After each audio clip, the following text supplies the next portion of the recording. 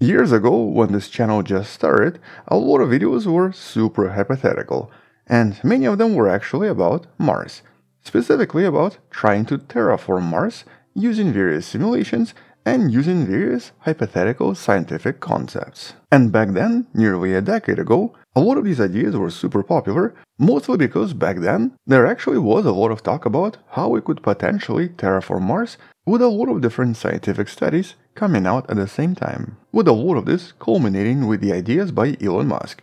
I think he actually proposed nuking Mars because somehow this would make things better. I mean, I don't think it would, but yeah. Anyway, one of the best ideas though was actually using a somewhat unusual gas that technically we could produce on Mars, and that's known to be an extremely effective greenhouse gas. It's known as sulfur hexafluoride, and it's actually a gas that technically we can breathe, and it's also a gas that makes your voice extremely low. Basically, it's the opposite of helium. There's a really old video by the Cody's lab who even tried this himself by comparing helium voice with sulfur hexafluoride voice. If I find it, I'll put it in the description below. But the point is that there was some really good scientific ideas on how we could maybe terraform Mars after all. Or at least initiate the terraforming process by basically warming up Mars first. Mostly because that was the biggest problem. It was just a little bit too cold here, with the temperatures on average being about -65 Celsius, -85 Fahrenheit. And though obviously there are some other problems, like for example, not enough gravity to hold on to certain types of atmosphere, in case of sulfur hexafluoride, it was actually heavy enough to easily survive on Mars, with the other issue being the solar radiation and relatively powerful cosmic rays, which in this particular image even shows us how it actually strips the atmosphere from Mars, which is how we believe Mars lost its atmosphere, potentially solvable with some kind of an artificial magnetosphere. And we've discussed one of these propositions with, for example, this one right here by Jim Green, a NASA scientist, being created by placing a relatively simple magnetic generator in the Lagrange point of Mars. I think I made a video about this as well, and it should be in the description. And so the point is that there were so many different ideas, so many propositions, and quite a lot of them were technically not really science fiction and were based on hard science. But in many of these cases, they would still require a major leap in engineering on Mars and a relatively large amount of raw materials that would be required for a lot of these constructions. For example, in one of the ideas, someone proposed using one of the Martian moons as a potential base for a possible magnetosphere as well, but that would require an enormous amount of facilities on the surface of, for example, Phobos, that would then have to be maintained using a lot of energy. And so many of these ideas would be somewhat difficult to implement, just because we actually have no means of bringing so much to Mars right now. And so things like, for example, building huge mirrors or pumping methane in the Martian atmosphere, though sounds realistic, is still beyond our abilities. Nevertheless, certain ideas are actually a little bit more feasible than others.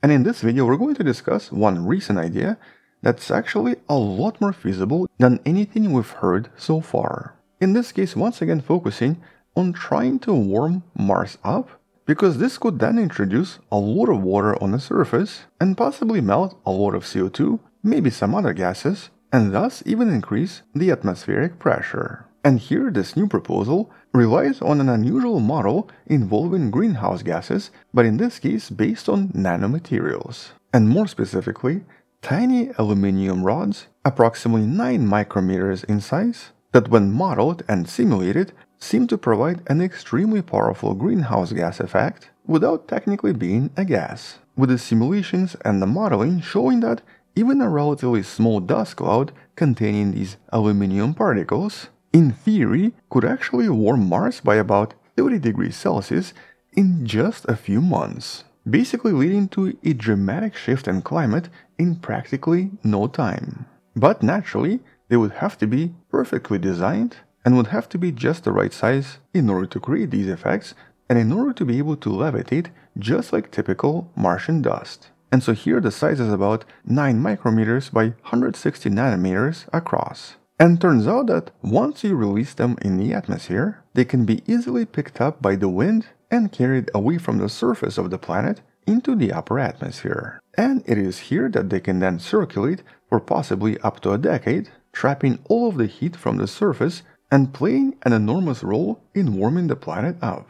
And interestingly enough, the modeling even showed that the overall increase in temperature and pressure over the next few years would potentially be high enough to not just melt the caps on Mars and produce locations with liquid water, but it may also create conditions where certain bacteria from planet Earth can easily survive. For example, oxygen-producing bacteria that can then start producing oxygen, thus slowly terraforming the planet. Now obviously this is not going to turn Mars this way just yet, but it will definitely transform the atmosphere, producing tiny pockets of liquid water. But even more surprisingly, apparently we would not even need to produce that much to make this effective. So for example, assuming these particles can survive for at least 10 years, we would only need to release about 30 liters per second across the entire Martian surface in order to make Mars warmer by approximately 30 degrees. And that's like thousands of times lower in terms of manufacturing and material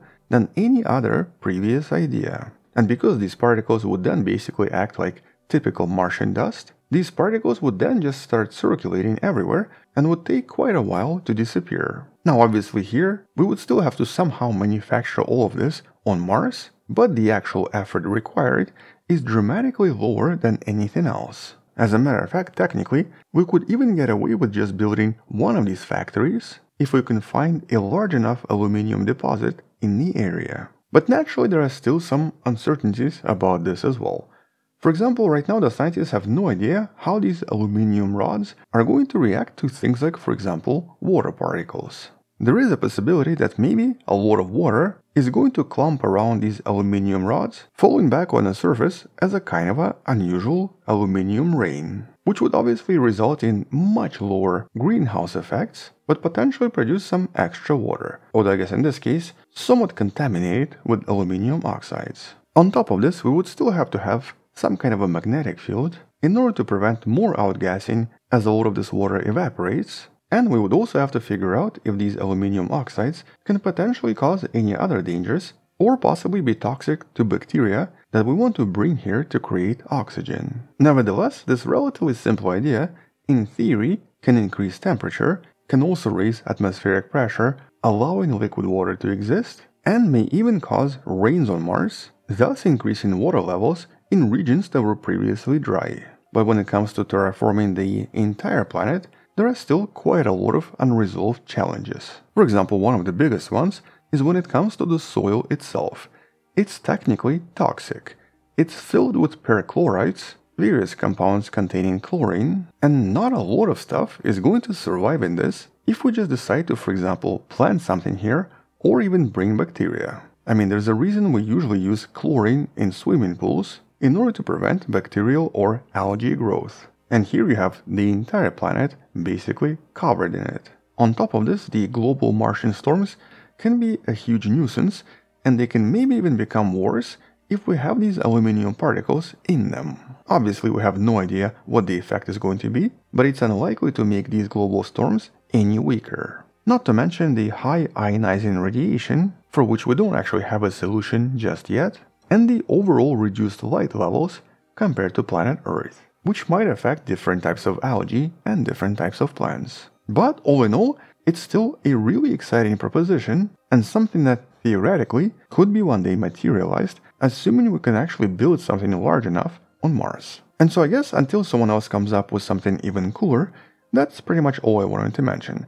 Check out some of the other previous videos on similar topics in the description below. Thank you for watching, subscribe, share this with someone who loves learning about space and sciences, come back tomorrow to learn something else, support this channel on Patreon by joining channel membership or by buying the Wonderful Person t-shirt you can find in the description. Stay wonderful, I'll see you tomorrow, and as always, bye bye.